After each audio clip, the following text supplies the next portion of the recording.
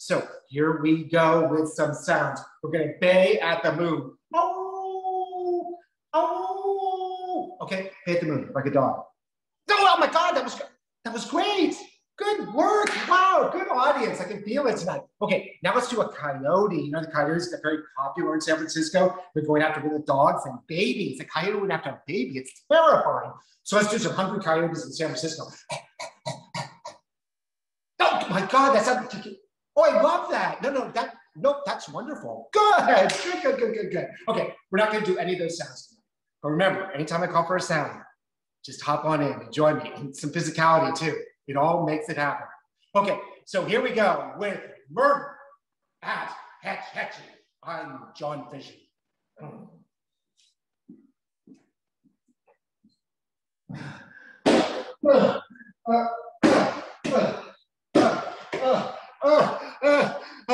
I'm Alex Huddled, and this is Free Solo, the greatest documentary of all time. I'm climbing up El Capitan without ropes in Yosemite Valley. Nobody's made all the way up without ropes. I'm the ultimate free solo. I'm gonna make it. I'm gonna make it because I'm gonna win the Academy Award for Best Leading Actor in a Documentary. Yes, I am. And this is necessary because Yosemite's never had a movie. Until Free Solo in 2019, there was no movie for Yosemite. It's like the greatest place on earth. It has no movie. It had Star Trek V. Do you remember this movie? I mean, it was directed by William Shatner. It's the one that they let him direct and then never again. And it started out with somebody doing Free Solo, really, back in the 80s, up El Capitan. William Shatner. He was like, hey, you know, climbing up.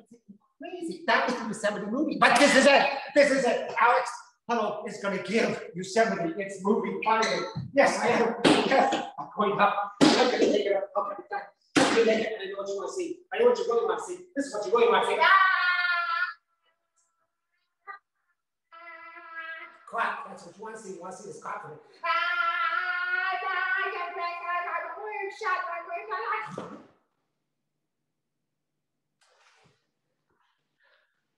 My husband, Michael, he gave me Yosemite.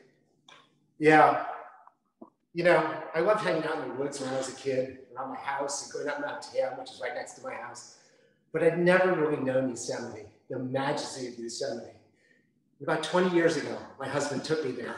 And the first hike we went on was up to Vernal Falls. It was magical, all the way up by that waterfall, hiking up those steep steps in the spray. The spray of the steps, it was incredible. I couldn't believe it. It was such a magical adventure. Right beside a huge waterfall. Another day, we went swimming in a mountain lake. Oh, it was divine. We just lay there without anybody else around us. Swimming makes swimming sounds at home. Yeah! Make water sounds. You make fish sounds. You make a whale sound. Oh, my son probably did that. It was incredible. It was like a religious experience, truly. And that's transcendentalism, right? Finding God in nature. Of course, the great transcendentalists from the 19th century into the 20th century was a man named John Muir. He truly did find heaven in nature. And he made Yosemite. He was born in Scotland, in the Highlands.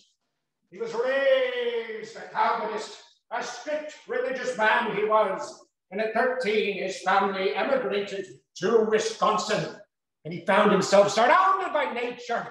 43 acres owned by his family that he could run about in. And I was just like that. I was just like John Muir, because I had nature in my backyard. I had 8 acres. My father had 8 acres of redwood trees. And I'd go out and I'd run in the redwood trees. Run at home, just with your feet. Just pants, make little fists with your hands. That's it. That's it. We're in the redwood trees. Sometimes I'd run naked. Take your clothes off if you're alone. Run around naked. Explore the redwood trees. It was wonderful. It freed me, and it freed John Muir. He loved being out in nature. For him, it was the ultimate religion, nature. And when he came to San Francisco in 1868, he arrived on a ship. And he got off that ship, And the first thing he said was, "Where's nature? Take me to nature. I don't want San Francisco, I want nature. Take me to nature." And he didn't even stay the night. He immediately went up to Yosemite, and there he saw it. Pillars! Pillars rising into the sky. They're the pillars of the ultimate cathedral. Forget about Salisbury and Notre Dame. We don't need those. We have nature, God's cathedral, and the wind blowing in the trees. That is the psalms, the hymns to the wind, and home to the wind. Shh. That's it, yes. That's the congregation singing. Now turned into sounds. Oh, yes! The ultimate cathedral is God's cathedral. I found it. And he found it in Yosemite. It was a magical place. And he invited the biggest transcendentalist, Ralph Waldo Emerson, to come visit him there. And not that Waldo Emerson arrived, Muir said, well, we'll sleep outside, right? And the attendant said, no, I'm going to sleep in a hotel room. Come and sleep in my hotel. Hotel! Muir was so disappointed. A hotel. But he worked hard. And it was a difficult time because there was a conservation movement going on in the second half of the 19th century, but it had two poles, two separate tracks. One was preservation. That meant what John Muir wanted: save everything, save it all, don't destroy anything.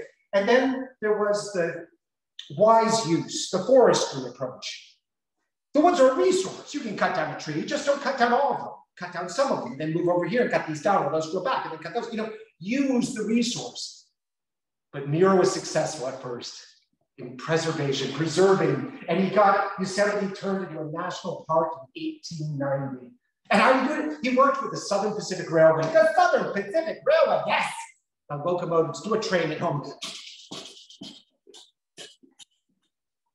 Yeah, it's good. Do a steam whistle. Yeah. But the trains were the ultimate explorers, right? They were the ultimate destroyers. All that track, all that fog, all that feel. Yes, Southern Pacific, but he worked with them. Not to lay track into Yosemite Valley and destroy it, but to get tourists to Yosemite Valley. The Southern Pacific helped him. And they'd done this in Yellowstone. And the way they got the tourists there was they hired a great American artist named Thomas Moran to paint these beautiful pictures of Yellowstone to attract the tourists. But you didn't need that for Yosemite because you already had, in the 1860s, masterpieces painted by Bierstadt. Yes, this local artist, Joelle Provost, was inspired by Bierstadt, who painted Yosemite. You had the ultimate marketing campaign right in place, and the tourists came, and he saved the valley from development. Then he helped form the Sierra Club, which was formed of faculty members from UC Berkeley and Stanford, and they would preserve the sanctity of America's national parks. And successful as he was, nevertheless, there were dark waters ahead. Waters that maybe he wouldn't be able to navigate. John Muir. He was an outsider. He loved the outside. He loved his family. He loved to write. But more than anything, he liked to go outside and camp, live in the woods. And that made him the ultimate outsider. I was an outsider too. I grew up in a very nice little town, rich town called Ross in Marin County. And Ross was very beautiful, but it was very Tony, right? It was all about clubs. There was the golf club and the racket club and the bridge club. There was the Pacific Union Club that everybody was a member of in the city, St. Francis Yacht Club, the Commercial Club, the Bohemian Club, clubs. I didn't want that. I wanted to be different. And that's probably why I discovered the woods, going out in the woods and running through the woods, running. Smell the sap, smell that beautiful redwood bark, rub it under skin, it itches, the forest itches, itch yourself. Scratch yourself. It's wonderful to be out in the woods. For me, it represented freedom, especially when I was running around naked. Run, enjoy the woods in your own home. It was incredible. And that was Muir's response to the woods also. He was free out in those woods. They brought freedom. In college, I felt like I had to fit in. It was time to grow up and fit in. And all that made me do was become insular. I was closed off. Couldn't fit in with anybody, but I wouldn't let myself run around in the woods anymore. I was too old for that. So I became cut off. It's my husband, Michael, who I met in college. The best thing I ever got from college was Michael. His grades. We've been together forever. And he gave me back the outdoors. He liked to walk and run and hike, and he liked to bike everywhere. And during COVID-19, we went back. We went back to where I'd been when I grew up. Those woods where my house was on the side of Mount Tam. And we climbed Mount Tam because it was the only town. The only mountain we could get to was Mount Tam. We climbed all over the mountain. It freed us, even during COVID. When COVID lifted, it was time for Yosemite again. Oh, give me an ethereal awe. Everybody? Oh, great. Oh, and the e-ticket in Yosemite was Half Dome, that big half dome, that ear-shaped dome at the end of the park, the highest point, 8,000 feet above sea level. Give me a high awe. Oh, everybody. We would do it. It was the e-ticket of Yosemite. Hey, do you remember what the e-ticket is, right? Well, okay, a lot of you do, but if you don't, when you used to go to Disneyland when I was a kid, they had these books and they had A, B, C, D, E tickets, right? And the A was like little teacups that spun around all the babies went in. But the E tickets, that was the Pirates of the Caribbean, the Matterhorn bobsleds, the Haunted Mansion. I loved it that it was a roller coaster in the Matterhorn, so they didn't call it like cars, they called it bobsleds. I thought that was so great. It was like you get your head smashed on this roller coaster. It was so terrifying. Those were the e-tickets, and that would be Half Dome for us. But how can we do it? How can we go up it? Because there was a lottery. You had to enter a lottery to get a pass to go up because it got so crowded at the top on the chains. They called them these big chains at the top. It got so crowded over the years that they had a lottery. And we kept striking out on the lottery. It never worked out. Well, we decided to go to Yosemite anyway. We'd climb up Yosemite Falls, and we were there. And the day we climbed up Yosemite Falls, my husband had entered a last-minute cancellation app, and we got a cancellation on Half Dome. So we found out the next day we'd be headed up Half Dome. Yay! 13 miles, almost straight up. It wouldn't be climbing, but it'd be the toughest hiking we'd ever done. And the longest. Could we do it? Could we do 13 hours of hiking? Was it possible? It was the ultimate challenge. If we could do it, it'd be the best way to come out of COVID. John Muir had his own challenges. See, the problem was, at the end of the 19th century, going into the 20th century, was that the battle between forestry and preservation. Forestry wanted to utilize the forests, not destroy them, but husband the resource, conserve it, and use it for the betterment of the people. Preservation just wanted to save it, make it work. And John Muir started out working with the forestry people, most prominently a man named Gifford Pinchot. Gifford Pinchot was Yale educated.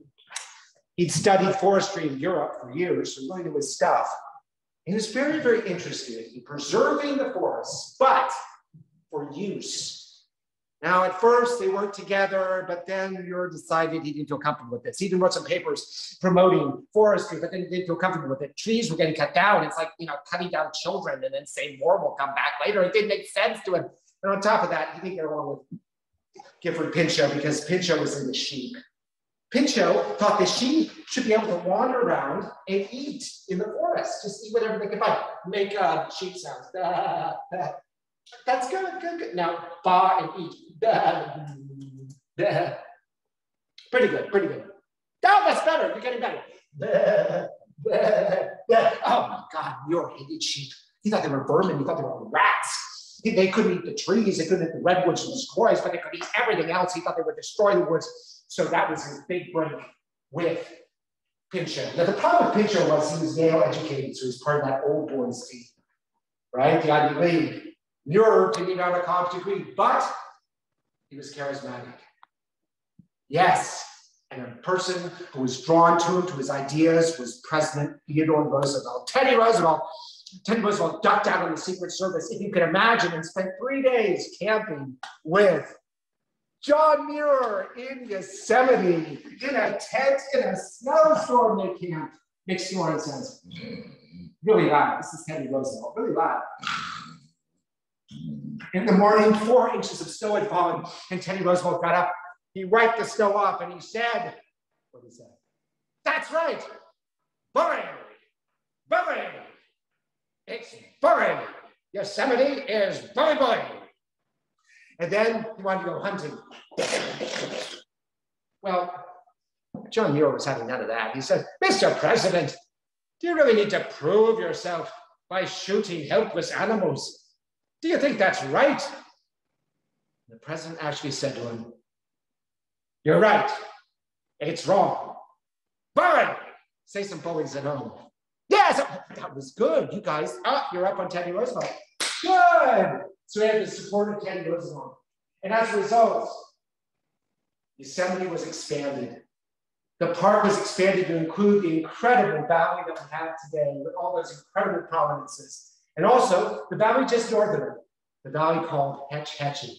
And then John Muir convinced him to turn the Grand Canyon into a national park. The relationship was working. He was influencing politics. He was changing the country. And he was popular, John Muir. He was winning. And our ascent of Half Dome would be our tribute to him. It would be our celebration of John Muir. Now, okay, so I have some climbing strategies. Okay, these are strategies for successful climbing. So help me out here. I'm gonna ask for some sounds. Okay, first of all, get to bed early. Okay, you're gonna need 8 hours sleep before this. Right, okay, so sleep, give me some snoring. It doesn't have to be Teddy Roosevelt snoring. Yeah, that's good. Okay. Get up early. Get up early. Give me an alarm clock. That's good. And hit the trail early. Why? Why? Because you want to get as far as possible on the trail before the sun comes up, because it is going to be murder. Also, bring lots of water, more than you want to carry. You should be struggling with carrying so much water because you're going to need it. Now, as you're hiking, you should always hydrate, even when you're watching a show. Hydrate, drink something. Not a cocktail. That's the opposite, water. Yeah, that's good, that's good. Juice is good. No, milk, those are all good things. Cocktails are for the weekend. So you should always drink lots of water. Now, you're hiking on this hike up Half Dome by the Merced River. Don't drink it. It's full of microbes and bacteria. You're going to end up with a bowel-shattering experience. It is going to be so painful. Your butt's going to turn into the most vicious flamethrower of all time. There's Giardia in that water. It will get you, get you, get you. Okay. So now we have our strategies. Let's do it. Let's ascend Half Dome. Okay, so I'm just making some instruments here to show you. Okay, so we got a guitar at home. Get your guitar, or a drum. Anything that will work as a drum. These are just some examples. So here we go. Okay, now what we're going to do is we have to create a rhythm for this ascent. Boom, boom, boom. So if it's your guitar, you can just go. I didn't know how to play. That's not really good. Yeah. And then you can do a drum. Okay. Or you can just clap. Right. Okay. So let's practice. Let's set a rhythm. Okay. So here we go. And boom, boom, boom. And keep it going. Okay. Just keep it going. It doesn't have to be too loud. Right. I want you to be able to follow the story and participate, but just keep it going. Boom, boom, da-dum, da-dum, boom. Boom. Okay, so here we go on our ascent up Half Dome. So we're sleeping. We've gotten our 8 hours of sleep. Boom, boom, boom. Give me an alarm clock. Okay, we're up. We're up. We're up. Okay, we have to hit the trail before the sun comes up. First thing we hit is Vernal Falls. Remember that? Okay, those steep stairs. We're ascending up Vernal Falls. That's it. Keep the rhythm coming. Keep the rhythm coming. Don't sit. Don't speed up. Don't speed up. 7:30. We're going to go up to the Battle Falls. Yes. Struggle. Struggle. Keep the rhythm coming. Keep the rhythm coming. Don't speed up yet. Don't speed up yet. 9 a.m. The sun comes up. Ah! We've got our hats. Put a hat on. Put a hat on. Drink some of that water. And we're going to ascend. Now we're on the switchbacks. Switchbacks are terrible. All you do with switchbacks is not get anywhere. You're going about this far, but it's like, it takes forever on the switchback. All they do is very loud.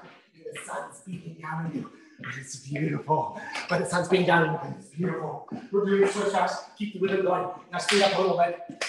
Speed up the rhythm. Speed up the rhythm. We're on the subdome. Ah! Massive granite steps. Every single one of them was about this height. And we go up the subdome. Ah!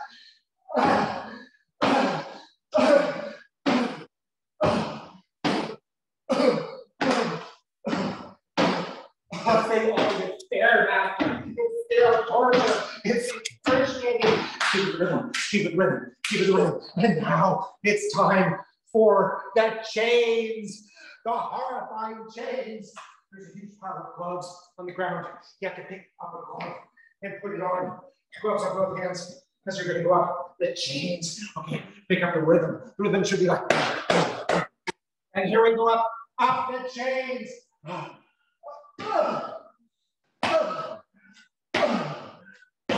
The second chain, it's almost straight up. It's like going straight up the face of a rock. And in front of you, the person in front of you, their butt is in your face, and your butt is in somebody else's face. I have your war clean underwear. And we're going up, and then she just passed. There's no oxygen. You can't breathe. And then we've made it! There we are. We're on top of Half Dome and we're looking down. Oh my God. We're looking straight down 8,000 feet. It's too far. You have no oxygen. You can't breathe. Your head is spinning. It's crazy up there. People aren't thinking right. They're like wandering right on the edge. You want to say, stop, stop. When we went, there was a little tiny baby who descended on his father's back. And the little baby kept walking near the edge. And then somebody would stop him and turn around. And then he'd go back. Babies are suicidal. And just before you do some baby sounds. Yeah, it's good. Are there some babies watching? It was very authentic. I think there's some babies out there. Oh, adult babies. Good. I love it. I hope you're wearing diapers. Okay, here we go. And they're stopping. And then everybody's taking these pictures. Everybody's on top of this. There's like this little wedge that's like 8,000 feet above Yosemite Valley. And everybody is went out of this little wedge to take pictures. So they're taking pictures. And they do the stupidest things. They're like, it's like insane. And my husband Mike goes up there with me, and I'm like standing in front of him, like, no, don't go near that edge. Just stay behind me. If you pass in front of me, I will tackle you and bring you down. I don't want you anywhere near that edge. I mean, his mother would kill me if anything happened to him. All I could think is he's gonna fall. We're both gonna fall. You can stop the rhythm. And people do fall. It's interesting though, because they don't fall off the face of Half Dome. They fall off the chains. Those chains that we just put up. Why? Those are safety chains. I mean, it's terrifying. What? But they are safe. At least you think they are. So why do people fall? Recently, a 29-year-old woman fell 500 feet off the chains. 500 feet. She was dead before airback could come to help her. And then a man was trying to get up there faster than he should have. He was passing people, hustling past them on the chains. He lost his footing and he fell. Another man went up in the rain. They say, don't go up in the rain. Don't go up in the rain, it's too slippery. And he slipped and he fell. Both of those men died. And when we were up there, we could see a thunder shower in the distance. We could see lightning coming towards us. What would happen if we got up there and the lightning struck and we couldn't get back? What if the lightning hit us? What if the whole thing got wet and we slipped? It's horrifying up there. You know, the Park Service was so concerned about all this that they instituted the lottery. There were thousands of people going up every day, and now they've limited it to hundreds. They thought that would solve it. Did it solve it? No, it didn't. People are still dying. Why? Because people do stupid things. There's very little oxygen. You're not thinking right. You're exhausted. Your body is overwhelmed. You're not making good decisions. You're behaving foolishly in some instances. A lot of people probably should never go to the top because they're not responsible for their actions up there. Foolish behavior can happen at all stops along the way. At the top of Vernal Falls, where we first descended, there's this beautiful lake. And everybody wants to swim in this beautiful lake. It's just like this painting over here, right? Everybody wants to swim in the lake. Right, at the top of Vernal Falls. They're so hot for the ascent. Why not? Why not take a swim in the lake? Because there's all these signs that say, don't swim in the lake, don't go in the water, it's dangerous, there's current. You see, even in this picture, you see water flowing in this side, coming down the hill. Well, over here, there's that waterfall, Vernal Falls, 350 feet, and if people go in the lake, they can be sucked into the falls by the current. In 2011, a man named Joelle was up there with his family. One of the younger members of the family, a young woman, went out into the water because she wanted to get onto a little island for a photo opportunity. She slipped on the way out and she started being drawn towards the waterfall. Jakub went to her to reach and grab her hand. He slipped too into the water.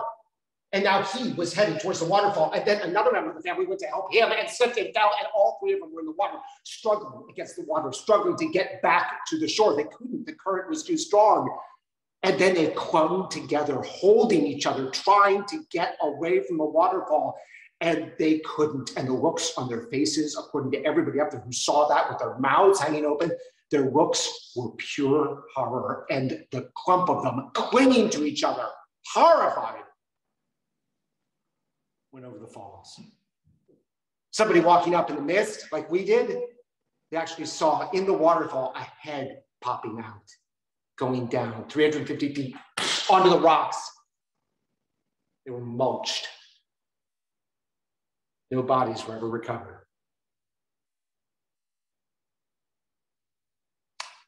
It's not just stupidity or foolishness that brings about tragedy in the park. There have been murders, mass murders. A man named Carrie Scanum.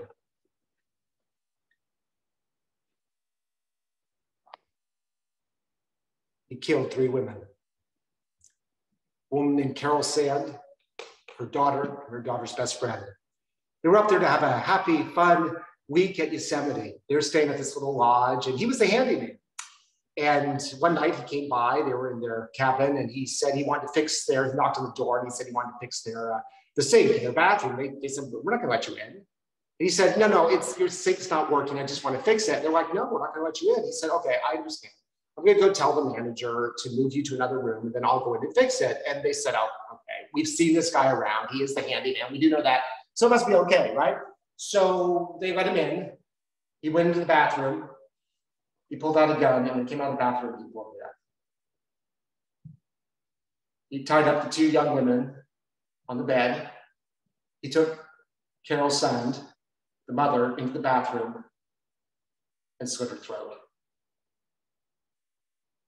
The young women on the bed didn't know that this has happened because they'd been bound and gagged and blindfolded. They didn't hear anything happen. He came out and took another one of them. He separated them. He cut their clothing off with scissors, so they're both naked. And he took the daughter, Carol Sand, into the bathroom and slit her throat, killed her.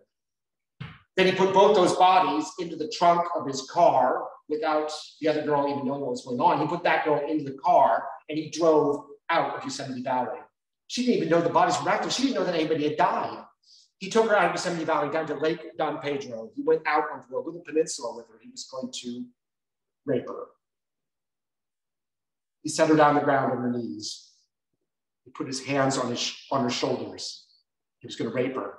She was shaking. She started to struggle. He whispered in her ear, I love you. And then he slit her throat. How do we know all this? He confessed it all. He told it to the police. And then he gave a radio interview where he repeated it all. He was never found. He sent a letter to the police saying, I had fun with those guys. And a map of where the body would be found. And they could not figure out who it was. He'd watched so many detective shows on TV, real crime shows. He knew how to commit the crime and how to cover his tracks. A few weeks later, he managed to get into the room of another young lady. Her name was Joy Armstrong. She was a student studying geology at Yosemite. He got in there, he pulled a gun on her and tied her up. And she immediately knew who this was because they'd been hunting for him for weeks. She was horrified. He put her into the car. He was going to take her out in the woods and rape her. He left the window down. She jumped out the window of the moving car and ran into the woods. He chased her. He tackled her. And then he slit her throat. He cut her head off and threw it into the Merced River. It was found 50 yards from her body downstream. What had happened to him? What had brought this on? Well, one thing is he was the brother of Stephen Stainer. Stephen Stainer was a little boy who in the 70s had been abducted by a man, a fully grown man. He was 7 years old, and for 8 years he was held in captivity and raped repeatedly. He was raped 3,000 times. When he was 15, he escaped. He felt like he had to escape because the man was looking for a younger boy to replace him. He managed to talk the man out of kidnapping another boy. He managed to prevent that from happening, and then he escaped and got back to his parents. I remember watching on TV a TV movie called I Know My Name is Stephen, about this little boy. The most heartbreaking scene is when he's home finally with his parents. And his father won't talk to him because his father is humiliated that his son had been raped 3,000 times. His brother was Cary Stainer, who was the one who committed these atrocities. This is the world he grew up in. And also he was jealous because the kid got so much attention. He was confused about how you get attention. His brother got so much attention and everybody ignored him. And also, even before any of this happened, he had violent fantasies. So the 80s, the 90s, up until 2000, when all this happened, he'd been fantasizing about killing people. Why? Because he said when he killed those 4 women, he finally felt like he was in control. What does this have to do with Yosemite? Because that's exactly what John Muir found in Yosemite. Freedom. That's what it gave him, freedom. But with freedom came responsibility. Freedom encourages people and it empowers people to perhaps make stupid decisions, foolish decisions, even violent criminal decisions. It's the danger of Yosemite, the lure of it. What has the Park Service done? Have they put up walls on Half Dome? Do they have FBI agents crawling over? They said no. People are responsible for themselves. If they come here, they must be responsible for themselves. Wilderness comes with great dangers, great risks. You feel that in Yosemite. You see the potential for danger. And you realize how isolated you are, how things could happen to you. Crime, because you're out there in the middle of nowhere. You really have escaped, gotten somewhere else. It wasn't just tragedy in our time, but tragedy in John Muir's time. The next valley over, the next valley north from Yosemite is called Hetch Hetchy. It's still there. Hetch Hetchy is the indigenous word for wild grasses. That's right. Do the wild grasses, blow them in the wind for me. It was beautiful. The huge soaring monoliths, just like Yosemite, with the beautiful valley below. It was spectacular. Unfortunately, in 1906, there was a horrible earthquake in San Francisco, as you know, and the water system failed. They couldn't put the fires out. Now, this had a lot to do with water management in the city. It wasn't really about lack of water, it was about water management. But San Francisco became desperate.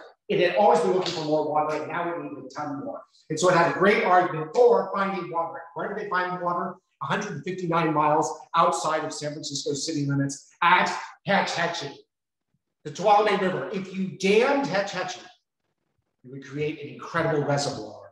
Immediately, people said, no, you can't do that. You can't dam Hetch Hetchy. It's in the middle of a national park. It's part of Yosemite National Park. You can't take the water out of it. You can't dam that thing. It's impossible. Damn Hetch Hetchy. If you damned Hetch Hetchy, John Muir said, you'll truly damn it. My God, you might as well damn a cathedral, damn a church, fill a huge dam and store the water in a church. It's outrageous. Well, Teddy Roosevelt agreed with him. He prevented Hetch Hetchy from being dammed, and Congress supported Teddy Roosevelt. A Southern senator said, no, these people who don't want to build a dam, a bunch of short-haired women and long-haired men. Boom. And President Taft continued to prevent the dam from being built. And John Muir raged, "It's the moneylenders! It's the moneylenders coming back into the valley, into the temple. I'm Christ, and they're going to drive those money changers out of the temple." That's how he saw himself. And then the Wilson administration, Woodrow Wilson. And his director of forestry, his forestry chief, was none other than Guilford Pinchot. Remember, Yale educated, the Princeton educated President Wilson. Well, they were a team, and they saw it the same way.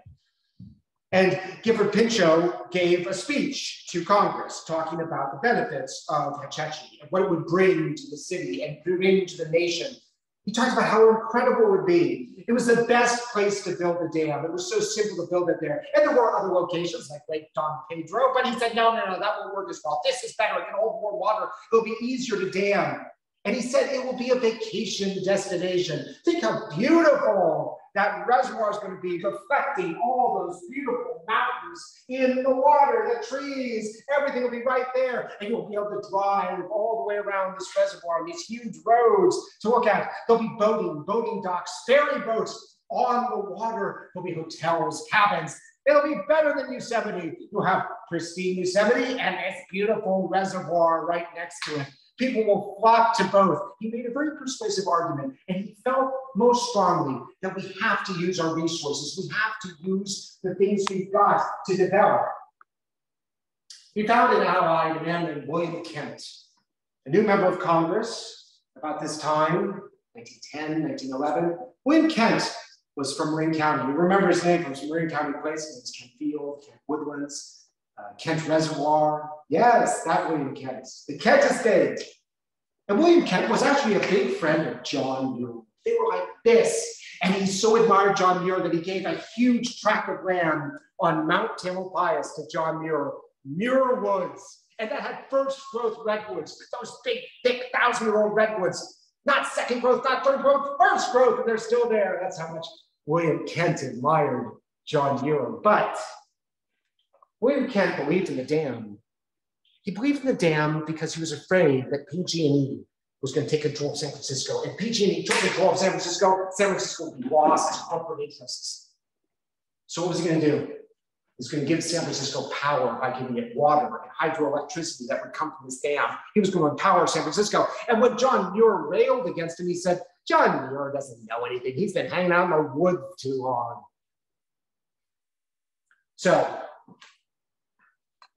Kent also lay down with Gifford Pinchot. They patted each other's backs. They helped each other out. So William Kent in Congress would help Gifford Pinchot get this dam built if Gifford Pinchot would help William Kent turn Mount Tamalpais, my mountain, into a state park. And he did. That's why I got a state park where I could climb and run the redwood trees, because of this collaboration between William Kent and Gifford Pinchot. Unfortunately, the piper wanted to be paid.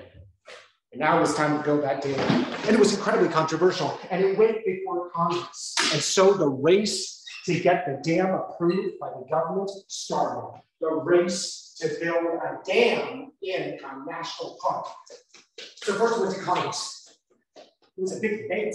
Not everyone was for this. It almost didn't pass, but it passed Congress. The dam was going to be built. It now had to be approved by the Senate. Now, would the Senate approve it? Thousands of people, suddenly concerned about preservation, wanting to maintain this beautiful valley, wrote to their senators. A senator in Missouri received 5,000 letters from concerned citizens. The newspapers were all against the dam. The New York Times, they railed against the dam. They said, this is ridiculous. We've got to prove to Europe that we have a culture. The Europeans think we're Philistines. Can't we show them with this that we believe in nature, that we can preserve things? Also, there are other opportunities, there are other places to get the water. This isn't necessary. But the Senate wasn't listening to the people or to the newspapers. The Senate was listening to itself. The old boys club, things worked backstairs. Lobbyists, people like Gifford Pinchot from Yale, the Ivy League, and the Senate came into vote. And on the day they came into vote, all of their desks had two things on them: a huge copy of the San Francisco Examiner, which talked about all the benefits all the money, all the power that this dam would bring to San Francisco, and a big red leather volume, which when you opened it showed what a beautiful vacation spot it would be. The roads with the cars looking at the reservoir, the boats, the ferries, the hikes, the hotels. It seemed like the perfect solution to build the dam, both for the people, for the city, for the vacationers, the tourists, everybody. So the Senate approved it. And now it was on President Wilson's desk. It was on Woodrow Wilson's desk. And John Muir went to see President Wilson. And he said to President Wilson, he said, this is the time. You need to be courageous. Courage, Mr. President, courage. Defy Congress.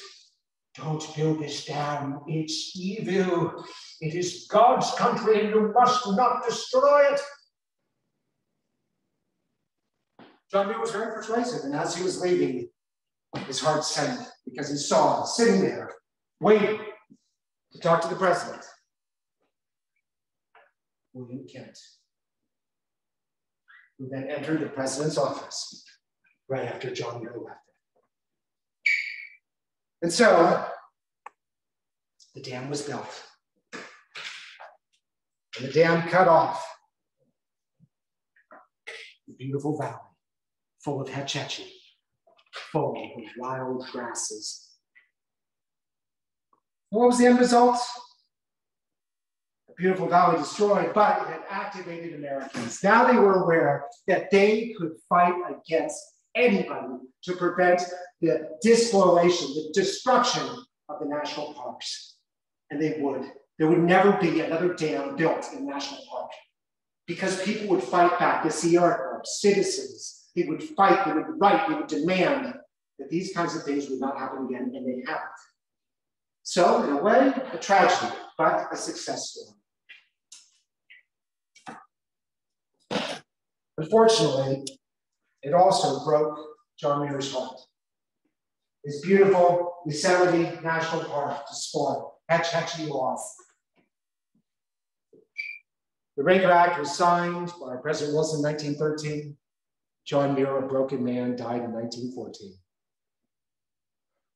He'd accomplished so much, but he couldn't reconcile that one of his favorite valleys in the world, the sister valley to Yosemite, he called it, had been destroyed. When we were coming back from a big hike up Half Dome, we were so victorious. When we got down, we had pizzas and Cokes. We were so ecstatic. We ate junk food to celebrate. The next day, driving home, we decided to pull over and look at Hetch Hetchy. We pulled off the road and we drove down the road to Hetch Hetchy. Give me some motor sounds. Yeah, like an old car, like an old style car, 30s, like when the tourists started going, yeah, that's good. And we're driving down this little road. It's like barely paved. And we could only go about 20 miles an hour because it was so skinny. And then we rounded a corner and there it was. O'Shaughnessy Dam. Hetch Hetchy with a big dam in the middle of it. It was really, really interesting looking, right? There was this big reservoir behind it. But this road was so tiny and we didn't see anybody else on this road. And we were just winding down this road. And finally we got to the dam. We got out of the car. There were very few parking spaces. There's almost nobody out there, like 10 other people.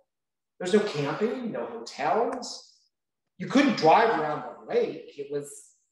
No, you couldn't do it. All you could do is hike on one side. There's no boating. There were no ferries, restaurants, nothing, no infrastructure. It wasn't at all like Yosemite. And we walked out of the dam and we looked out across the water. They never built all that stuff. Nothing. Yeah, there are campers and hikers, but only really serious people.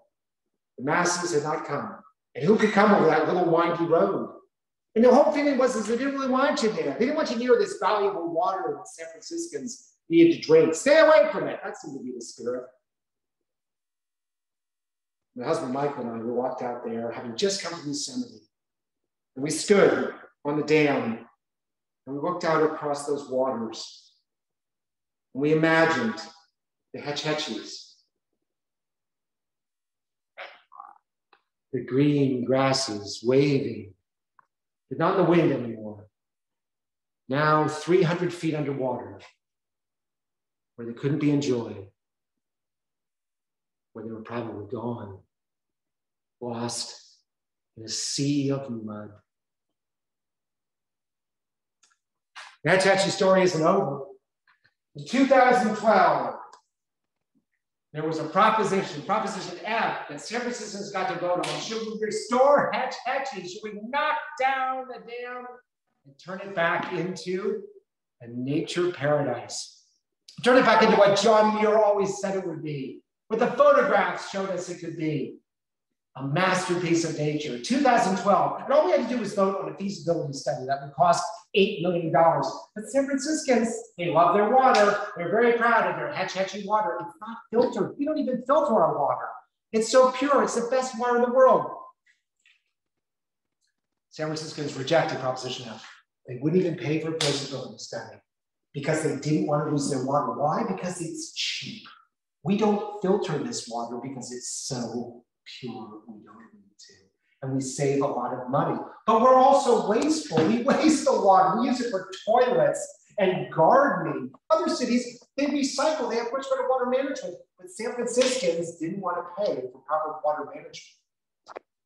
Were there alternatives? Yes, of course. There's this huge alternative right below Hetch Hetchy, Lake Don Pedro. It's just waiting for water. Of course, they have to fix it. They have to build it out, and it costs billions of dollars for them. Imagine. There'd be 2 Yosemites, and eventually they'd both be making a lot of money. We could have done something right. It's happened in other parts of the country. Dams have been brought down, knocked down, restored, and nature does come back. And they say it's going to take decades. We wouldn't see it in our lifetime. We don't care about anything that's not going to happen in our lifetime, but we would. Even if we want to be cynical about it, we need to see something right away. We would. We would see something right away in Hetch Hetchy. There's an organization called Restore Hetch Hetchy, and it's still fighting for all this. It's still fighting to bring down that dam, to restore Hetch Hetchy. And I can't help but think, in the midst of COVID, this sort of natural disaster, and fires burning, and heat everywhere, the polar ice caps melting, can't we, in the midst of all this deprivation, restore something? Wouldn't that be magical? To give this city back another playground, another temple, as John Muir saw it. We came out of COVID, and there it was, Yosemite, for us to enjoy, just like Mount Tamalpais State Park, the result of that big compromise. Couldn't we find in ourselves to maybe bring back Hetch Hetchy? So it was a murder mystery. I know. Who got killed? What's the mystery? The murder at Hetch Hetchy. It was Hetch Hetchy itself. And that big, huge dam rising like a monk, like a god. America and its dams. Let's control the world. Yeah, we're controlling it all right. Yeah. But this might be an opportunity to restore the world. I'll leave you with that thought. Thank you so much for joining me. I'm John Fisher, and this has been Murder at Hetch Hetchy. I do recommend going to Hetch Hetchy. It's kind of magical because it's so peaceful. And we did walk along the trail a little bit. There's some incredible waterfalls, dangerous ones apparently. People have been washed off of the shore of these waterfalls and drowned. So Hetch Hetchy has its own dangers. And you can still hear podcasts. Restore Hetch Hetchy is this incredible organization. They're still at it. They're still doing studies and trying to get it back on the ballot. And the cynics say no way. I was shocked that the Chronicle was so vociferous in 2012. They say, no, we don't want this. We don't want this. I said, why not? What's $8 million? It's just a feasibility study. Come on, but you know how it works. Once there's a feasibility study, you have to spend another $1 billion making it happen. I'd love to see it happen.